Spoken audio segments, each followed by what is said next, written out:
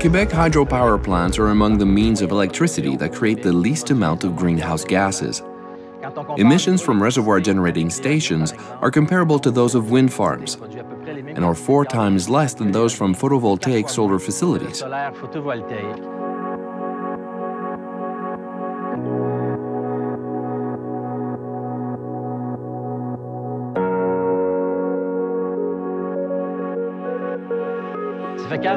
Hydro-Québec 40 years of scientific studies have demonstrated that a reservoir in Quebec is comparable to a natural lake.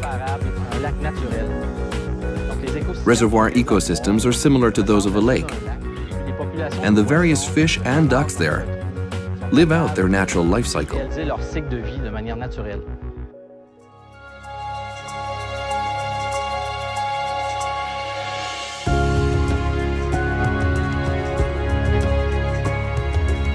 Quebec still has many great rivers that have not been developed for hydroelectricity, like the Moisy, and Nottoway, and Broadbeck.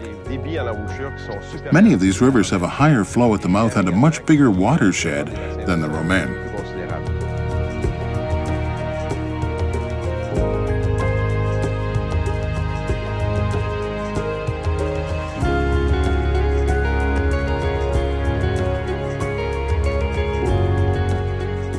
Both energy efficiency and all forms of renewables have their place in a balanced portfolio that takes into account costs to customers.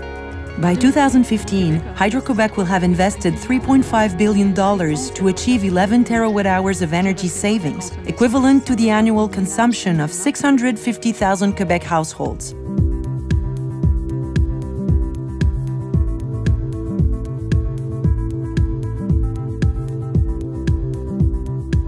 It's currently more expensive to generate electricity with a wind farm than a hydropower facility. Right now, wind energy costs just over 10 cents a kilowatt hour when the wind farms are located near major consumption centers. Despite recent developments, photovoltaic solar power is still considerably more expensive than electricity from a project like Romaine.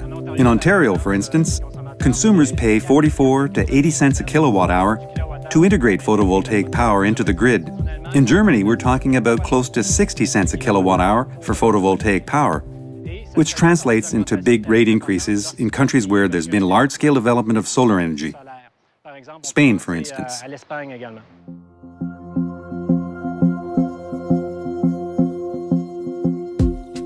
In Quebec, geothermal energy, biomass, and biogas run up against the same constraints as wind and solar power.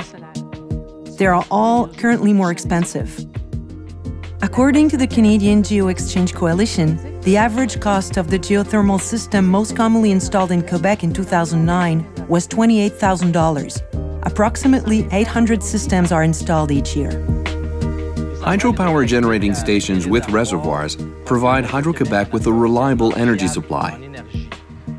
During morning and evening peak hours, our reservoirs enable us to quickly adjust generation to demand, as turbines can easily be started up and shut down. That stability and flexibility make hydropower an energy source that can support the development of other renewables that are intermittent, such as wind and solar power.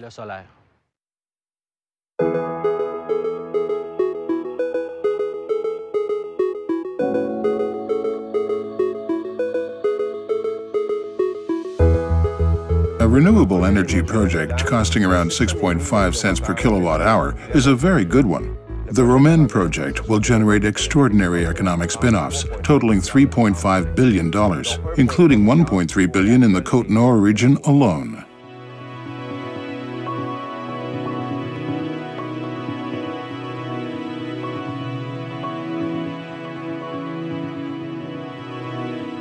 If we develop wind energy 1,000 or 1,500 kilometers away up in northern Quebec, the cost of transmission would be much higher. Existing transmission lines don't have the capacity to handle the additional power from new wind turbines. So new transmission lines would have to be put up, and that would be expensive.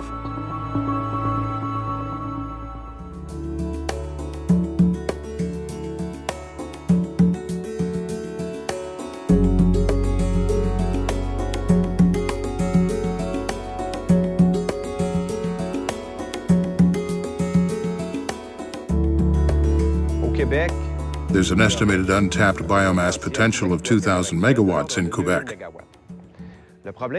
Unfortunately, biomass sources are often in remote areas and scattered widely throughout Quebec.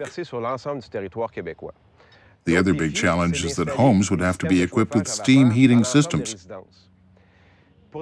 and piping. Installation would be possible in new buildings, but it would be very expensive to retrofit existing buildings. Ça suppose des rénovations qui peuvent s'avérer fort coûteuses.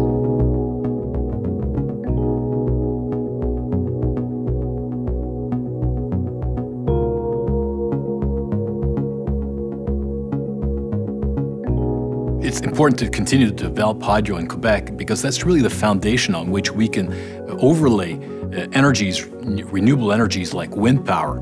It's really the base. In other areas in the world, they also have their foundation energy. In Europe, a lot of it is fossil fuel, and they're adding to that renewables, but they have fossil fuel.